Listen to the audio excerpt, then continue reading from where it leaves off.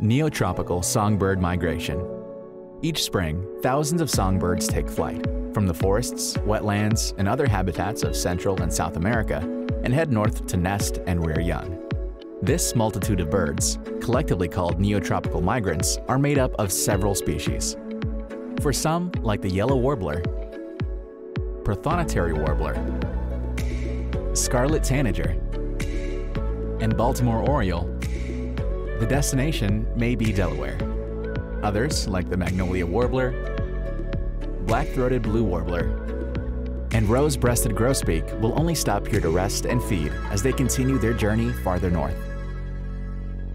In May, the forests in our area can come alive with the sounds and sights of these small but beautiful warblers, thrush, tanagers, and orioles as they feed on insects that thrive in the tree foliage.